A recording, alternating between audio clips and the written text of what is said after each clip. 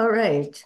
So this is lecture number 31 in the lecture series on creating an international sustainable civilization. So in the last one, I talked about Hinduism and its basic tenets and why it would definitely promote uh, a sustainable culture, the integration of culture and nature, which is not surprising. Um, and why is it that India doesn't seem to be doing that? Well, it would be colonialism.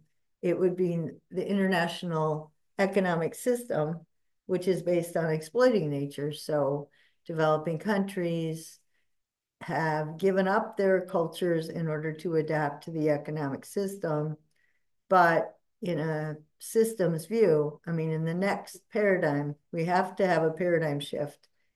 And as we shift, we should call forth some of those wisdom traditions and integrate them with the contemporary systems paradigm that includes science, of course, and social science, technology, but the bigger picture is to have a culture, have children raised to care about the natural world around them and to want to live sustainably. This lecture is about some examples of, first of all, mostly Gandhi. Gandhi is a prophet. So we have the prophetic tradition. And so I'll show how Gandhi fits that model of the prophet. Also, Aristotle's um, model of uh, how the icons lived in each of those traditions, and the connection between being a prophet and social justice, and being a prophet and staying connected to a holistic view and integrating culture and nature. All right, so my excerpts are taken from the book Gandhi, His Life and Message for the World. The reason I pick this book, these quotes, is it reinforces or discusses some patterns that I've already discussed that we keep finding repeating themselves over and over. So um, here is Gandhi's life story is a typical story of ambitious people in developing nations coming to the West to study and become Westerners, Westernized. There was the assumption, the cultural superiority complex, that if you really wanted to become a real civilization, you needed to be Western because the West was more civilized and more sophisticated.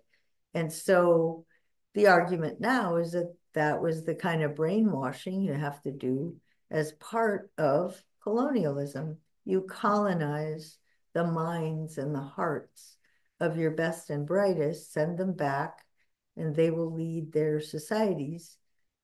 Uh, they will enable or promote their societies in the next wave of colonization.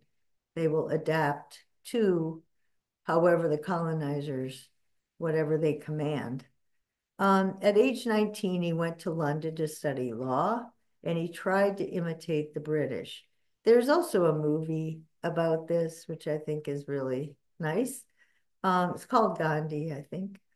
He wore their clothes, he listened to their music, he ate their food. He's really trying to be Western. He read Jesus' Sermon on the Mount, which we're going to talk about in a few lectures from now. He said it went straight to his heart. Then he read the Bhagavad Gita for the first time. So this is supposedly kind of the main holy book of his own tradition, but he hadn't even read it. And so this happens. I have a lot of students who self-identify as Christian, but they don't even know the Sermon on the Mount, which is Jesus' mission statement. So they really did pick and choose a lot, and they were quoting more from the Old Testament than the New Testament. And Jesus' Sermon on the Mount rejects certain tenets in the Old Testament. It rejects some of the Ten Commandments, or overcomes them, or brings them to a newer level. I would say flat out rejects some of them, but it's a different ethos. Um, it's what the St. Thomas called the old law and the new law, but my students aren't even aware of that. So Gandhi read the Bhagavad Gita. He said it produced a tremendous impact, which remained throughout his life. When doubts haunt me, when disappointments stare me in the face, I turn to the Bhagavad Gita and find a verse that comforts me. So if you remember, the main theme in the Gita was was that Arjuna's cousins had committed a great injustice. And so it was his religious duty to fight against his cousins. He didn't really want to do that. And so Krishna came down, incarnation of Vishnu, and said, do it, but be detached when you do it. Don't get your ego caught up in it. Don't be brutalized by it. The Greeks have Ares, the god of war, and when war brutalizes him, but he's aggressive. That's his forte, is to be really aggressive, and he's condemned by Zeus, the god of justice, Athena, the goddess of wisdom and justice, and Hera, the goddess of honor. So the story is trying to get the Greeks, don't honor that kind of brutality.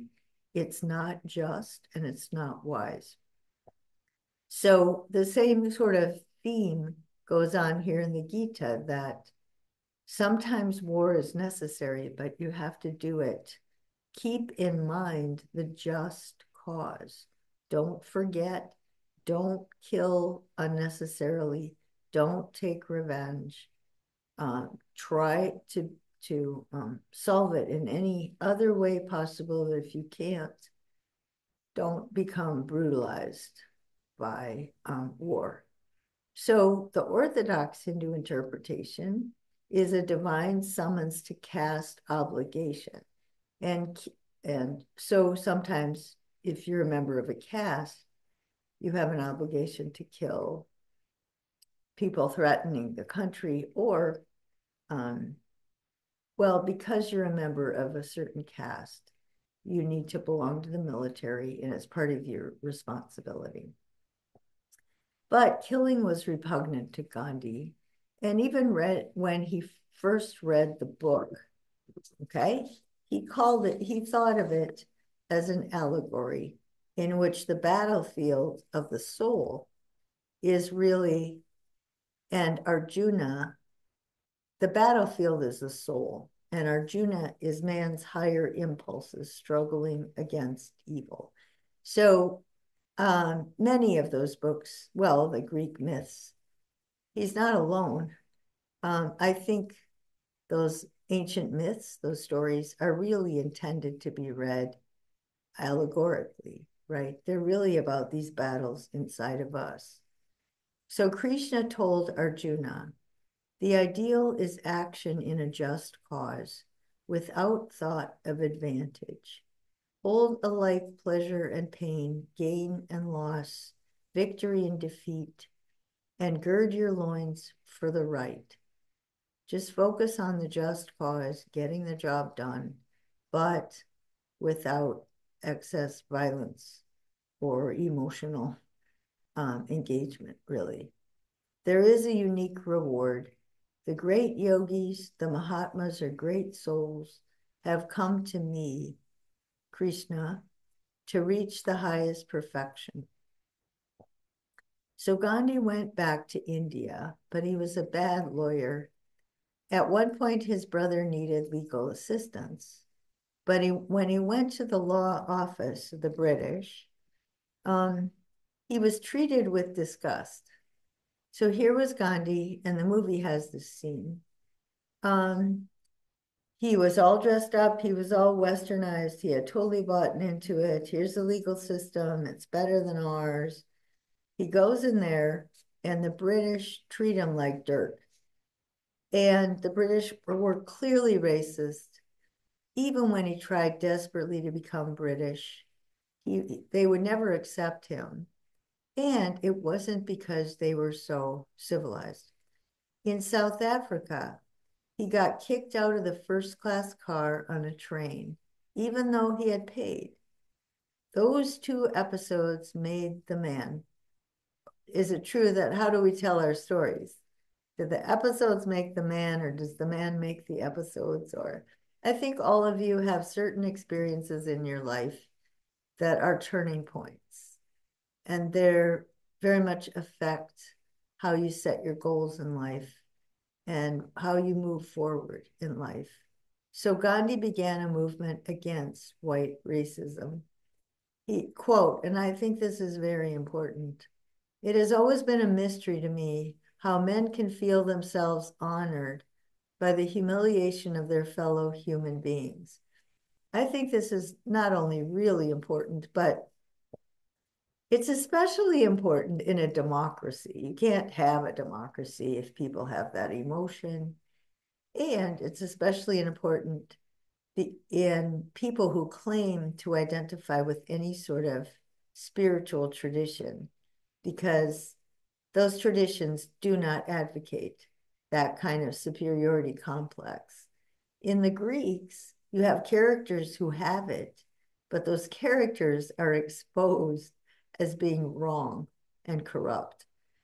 They're guilty of pride, hubris, the worst crime, because pride and hubris trigger things like war, because you violated my pride, or I want to prove that I can beat up on these people. It triggers things like lust. Somehow I can use another person as the tool for my sexual gratification. Pride is behind a whole lot of stuff. Toxic emotions, actions, and cultures. So how do you overcome racism, sexism, and class discrimination? And all of these traditions, or in Confucius' case, the modification, the adaptation of Confucianism in this point in time is trying to overcome racism, sexism, and class discrimination. But Gandhi got involved in raising his children. He and his wife cleaned chamber pots. This was radical. I mean, this was super radical. So people in India were happy when he started a movement to get rid of the British. But for him, it was spiritual, and that went a lot deeper than a power struggle. You had to purify your soul, and you had to live at a higher level. And so sexism is wrong, you know? It's another form of power and violence. It's unspiritual, right? It's a corruption of the human spirit. At having these roles where women take care of kids and men don't, he thinks is also a spiritual corruption, and making other human beings clean your chamber pot, which is where you go to the bathroom at night because you don't want to walk outside and go to the latrine, the outhouse, or whatever they called it. So, so this was all, and again, all the traditions, Confucianism, less so, you have to adapt it. But Muhammad, Jesus, Socrates, Buddha, and Gandhi all were against racism, sexism, class discrimination, religious discrimination, anything like that. He had a focus on austerity and self-control. That's an Aristotelian virtue. Gandhi's religion made him political, and his politics was religious. So he always talked about satagriya, which is translated truth, force. There's a force. Love is a force. And this is true in Christianity, in Islam, in Buddhism. All of these traditions have the same. Getting in touch with the Atman is being in love with the universe, and it's getting along with other people. Soul force is the vindication of truth, not by infliction of suffering on the opponent, but on oneself. So you have to train yourself to overcome aggression, fear, all these things, and replace it with love. Gandhi was a reformer of Hinduism, like Buddha, and we will find out about Buddha next time, I think. Gandhi looked beyond national freedom to social liberation, the methods and morality of administrators, not their nationality. So when British methods and morality was bad, he called it out. But when people from India who were Hindu behaved the same way, he called that out too. And so you'll see that happening again and again in the leaders of all these traditions. So Gandhi's movement grew. So India, 1915, the caste system in India, the privileged class wanted the British to give them power. So there was no real social reform or justice. So Gandhi started this village uplift, which in Indonesia would be gotong royong, the notion of village uplift. So university community engagement projects would be consistent with what Gandhi tried to do. So that's where they built looms to make their own cloth. They built little pans to go out and get salt water and let the water evaporate, make their own salt. So he did this. He taught poor people how to be self-reliant and how to engage in economic boycotts so the British couldn't keep exploiting them. Indians helped the British during World War I, but they were not given any rights when the war was over. So they expected, if they're helping the British actually need help, that they would be treated better, but they were not. So then the Indians started with economic boycotts. They refused to buy things in British companies, and they started to become self-reliant. The hostility between the Muslims and Hindus existed, and after the British left, it got worse, and hostility between Indians from different castes, especially hostility between the untouchables and the other castes. All of these things Gandhi sort of anticipated, and he tried to overcome even before the British had left. Gandhi was worshipped as a reincarnation of Vishnu because it's as if he came down to try and redeem the world. He didn't want to be considered this because he thought everyone should find the soul force in themselves. It's not just, don't worship me, just get in touch with your own soul force. And then you'll realize I'm living the way you would live if you were in touch with that. And I think Jesus and Buddha and Muhammad, they didn't want to be worshiped. They wanted their lives to be an example, just an example of what life would look like if you love God and love your neighbor, if you stay in touch with the Atman. Weaving, okay, they wove their own cloth, they made their own salt. And then there is a story of the Salt Works massacre. I usually read this story in my class, but it's long, and so it's in the book. People were going to demonstrate, and there was a salt works factory, and they just, it's a symbolic act. You go up there and you start climbing up the fence to break into the salt works. And they had people lined up 25 in a row, and they marched down. You had to go in this little ditch, and then you climbed up, and then you start climbing the fence. And there was a British man who commanded the police officers who were from India. And so, the British made the people from India do all the dirty work. So they're actually killing or maiming each other. So this is, and rich people do this even in the US. They will pit working class against underclass. So they gave people in India a really good job, but paid well, good benefits, much higher standard of living. But this is what you have to do. And so you see the people from India beating up on the demonstrators. And their sticks contained steel inside of them. And so many of them had cracked skulls. Some of them died, but they were in pain. And so 25 march, get beaten up, bodies get dragged off, 25 more.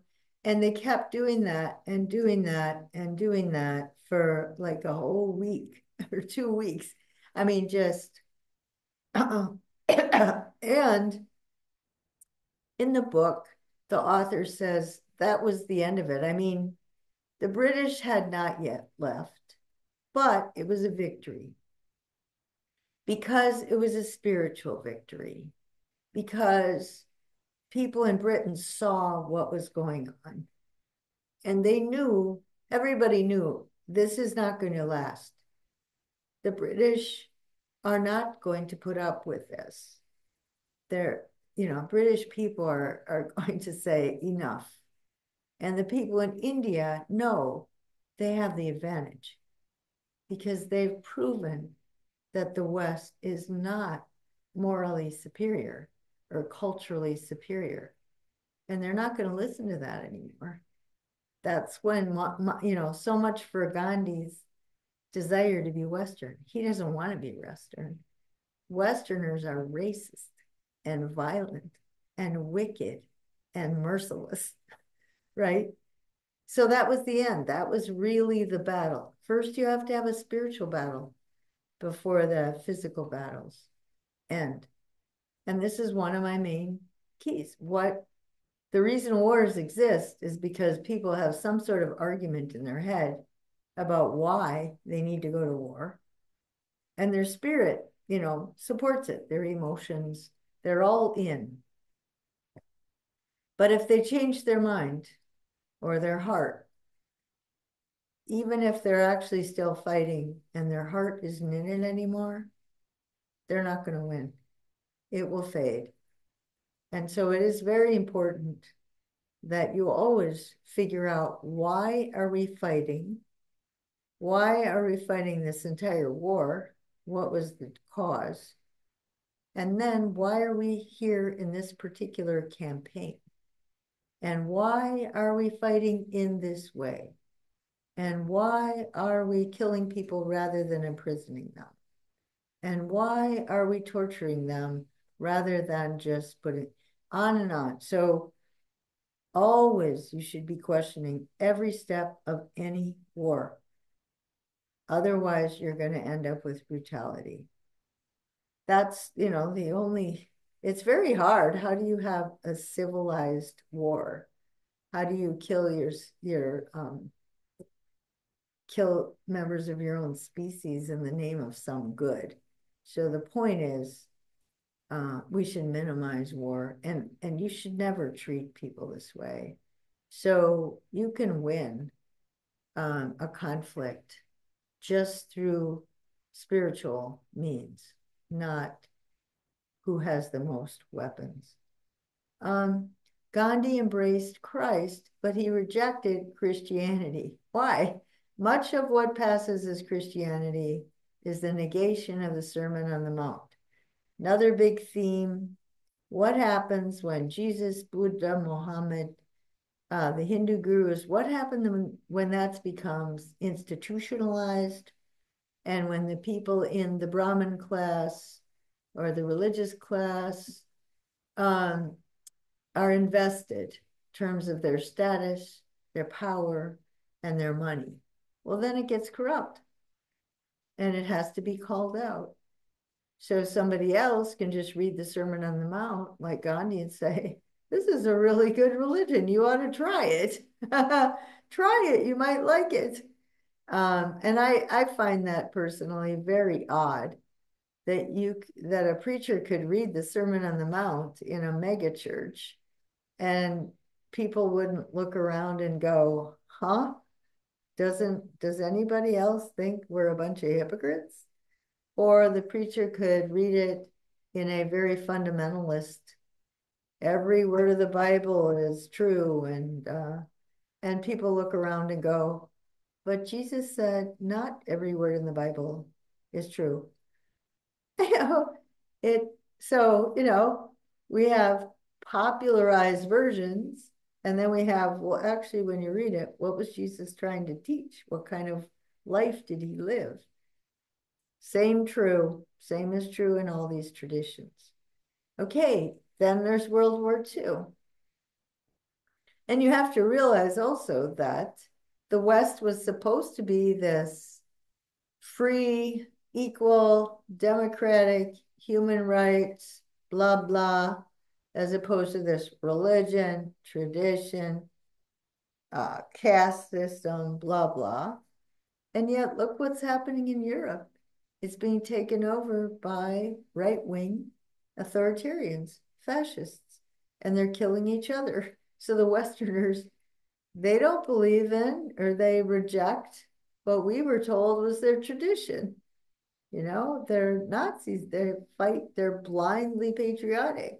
They don't respect human rights at all.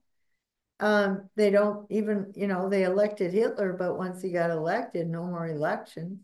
He's authoritarian. So Gandhi respected the British resistance against Hitler. So the British were against him, and Gandhi respected that.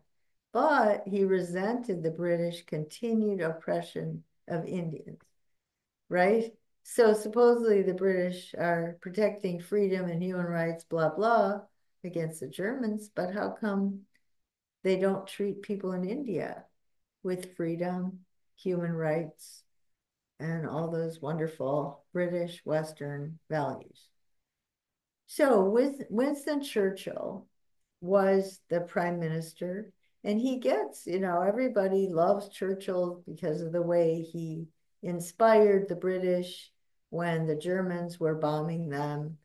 I don't, I would imagine just about every American knows that story when the British went down into the tube, the subways, which were like 3 layers thick. And that's where they went. And the Germans bombed London to the ground and all sorts of things. Of course, we went and bombed Europe quite well ourselves. But anyway, so Winston Churchill, kept up their spirits up. But when he went in his relation to India, he was just awful. He was so racist. He said Gandhiism has to be crushed. He said, I didn't get elected prime minister to watch the British Empire break apart, and I'm not going to do this. He was forced eventually to sign a pact and let India go free. But this was after many attempts by Gandhi and many rejections, a lot of bad faith. But the problem was eventually, because then the tension between the Muslims and the Hindus arose. So eventually there was a split into Pakistan and India, and Gandhi felt like a failure because he failed to change India spiritually. And that was his real goal. It was much more than just getting the British out. It was much more than just a power struggle, much more than just about money and, making your own money or whatever. So he did feel like a failure at the end of his life. And the person who assassinated him was actually a Hindu who disagreed with the direction that he wanted to take the country. Okay, so Thomas Merton wrote an essay called Gandhi and the One-Eyed Giant. And that one-eyed giant is Western culture. It's too one-sided. And so Gandhi realized that his society had something to offer the West, that the West really needed. One of the great lessons of Gandhi's life remains that through the spiritual traditions of the West, and I would hope that my Indonesian colleagues or other people from developing countries who might be listening to this lecture, that this happens to you also. Through the spiritual traditions of the West, he, an Indian, discovered his Indian heritage, and with it his own right mind. So he was able to balance out. He was able to see the truth, see the good, what the Greeks would call mind, practical wisdom. He was able to see human flourishing and the best way to promote flourishing in India versus in Britain. In India, it was not to try to become British. It was to try to become authentically Hindu and then self-governing. So a Hindu who is spiritually faithful would not despise Muslims. And it would not have happened if the Hindus had been faithful to their tradition, much less the Muslims. But the Hindus were the majority then, and all this animosity, it was all just about power and money. And Gandhi was very, very disappointed in his own people.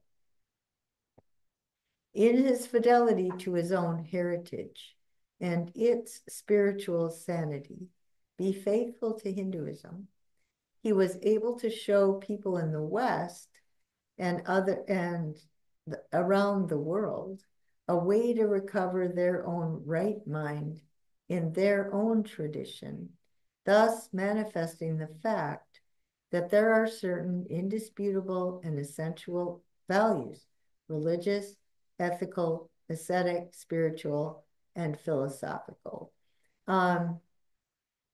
All right, so we are once again back at the same theme. And I do want to emphasize to you that these people did not read each other's books. This was not, in some sort of condensed reader. I just read books, that's all. Any old books.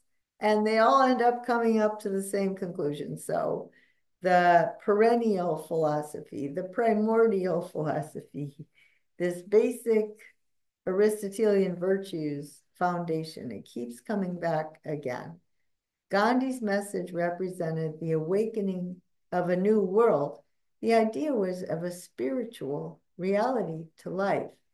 And so when the working group, the conference met with Pope Francis, Laudato Si, the Paris Accord, the UN Sustainability Goals, those were supposed to be guidelines for science and technology, but they were also guidelines for spirituality and culture. They weren't supposed to be separated. And economics, of course. One of the great lessons of Gandhi's vow of truth, satagriha, and all the other ashram vows, he lived in an ashram, were the necessary preamble to the awakening of a mature political consciousness. So the question here is, what is a mature political consciousness? And this is really important. And the Greeks, I argue their culture is constructed to develop a mature political consciousness. Practical wisdom, the ability to make good decisions, And for the Greeks, you really need to understand human character. You need to understand all the flaws different people have, all the extremes that they go to, all the arguments that they give for it, all the character types that are formed around these by extreme points of view. You really need to have to know everything if you can finally sit down and make a good judgment and also be persuasive in your arguments. Um, so Gandhi had a different model, I think, of a mature political consciousness, but they aren't antithetical, and the goal is always practical wisdom. So that's the common ground.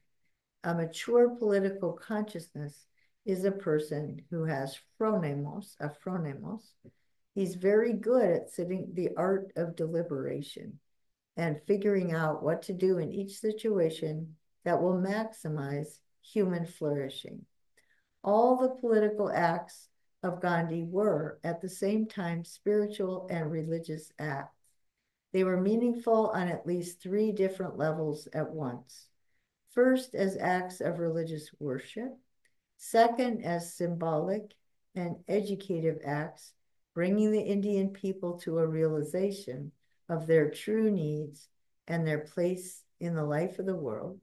And finally, so the second one is to bring, colonized countries need to realize they have something to contribute, which is what I'm trying to tell Indonesians. Gandhi wanted to tell the people in India, you don't need to bow your head down to the West. You have something to contribute. The unmaking of political falsehood, the awakening of all people to the demands of the time and to the need for renewal and unity on a world scale. This is very important today, right? The demands of the time are to go green. And we need renewal and unity, and we need a unified agreement that we must change our economic system. It's got to stop being based on fossil fuel. It's got to stop being based on individuals rationally calculating the most efficient means to their economic self-interest. It's got to stop being based on adversarial, competitive, zero-sum game. I win, you lose. And it has to change to win-win. Okay, let's develop green products. Bill Gates will do it over here. Xi Jinping will do it over here. And they'll give each other ideas and they'll get better. They won't destroy each other where somebody has to win, because ultimately nature does not care about our politics. Nature will try to heal herself as we try to destroy her. And we have to figure out how to get back in sync with her efforts to heal herself. And so that really is important. And it's just another wave in the same sort of trends. The greatest of man's spiritual needs is the need to be delivered from evil and falsity in himself and in his society. So the belief that this capitalist economic system is the best, is the most democratic, it's all a lie, right? It's a lie about life. It's a lie about economics. It's a lie about human flourishing, and we have to replace it. Only the admission of defeat and fallibility in oneself makes it possible for one to become merciful to others. So I feel like, as an American, I have a lot to account for in relation to my Indonesian counterpart. So I know that I have an advantage. I know that my standard of life depends on colonizing the earth and colonizing other people. I want to use that talents that I have, opportunities to educate Indonesians, to learn from them, to encourage them, and to tell them, use your talents, step up to the plate, call out the falsity. But also, Mr. Marif says many of those Indonesians, when colonialism, they got rid of the colonizers, they start treating each other terribly. Okay, same thing happened in India. And so you have to call out the corruption in your own country. You have to call out the corruption within Islam. You have to call out the corruption within political leaders who both sides use Islam as a weapon to just win political elections and completely distort Islam. So all of that stuff needs to be fleshed out. And Gandhi's life is a good example of a pattern where, look, if he couldn't do it, don't get too discouraged because it still needs to be done. And so you have to keep trying, okay? Whatever else Gandhi teaches us, it's that you have to keep trying. Because if you don't, it'll get worse. If someone like Gandhi feels like he was a failure at the end, if you don't even try, your country's going to be worse. So you have to keep trying. A dialectic that ignores the presence of evil is itself dead because it is untrue. The only liberation is that which liberates both the oppressor and the oppressed. This is where the Greeks want you to have empathy with these characters that commit evil and just want you to be aware that you could do that if you were in that situation. So you have to work at avoiding overreacting and trying to liberate yourself from these emotions. Okay, you also have to realize there's an oppressor-oppressed situation in so much of the social context that we're in and just try to overcome it. But you can only do that through an examined life. The freedom contained in Jesus' teaching of forgiveness is the freedom from vengeance, which encloses both doer and sufferer in the relentless automatism of the action process, which by itself need never come to an end. So I think it's the relentless automatic way that we act, and we have to stop that.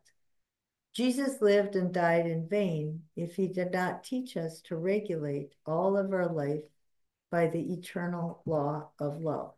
So Gandhi knows that, right? And he wants Americans and Westerners, anybody who identifies as Christian, to be more aware of their tradition. And if they were, we would have religious pluralism, we would have humanitarianism, we would have unity and diversity, and we would have a social contract and an economic system that worked with the political process. And there would be laws to tax the rich, to distribute money for education and healthcare. And there would be deliberation at every step of the way, so that through the art of deliberation, we can come to practical wisdom about each of the steps we have to take and each of the, and then setting up a new goal step by step. It's a very long process, but we have to start as soon as we can.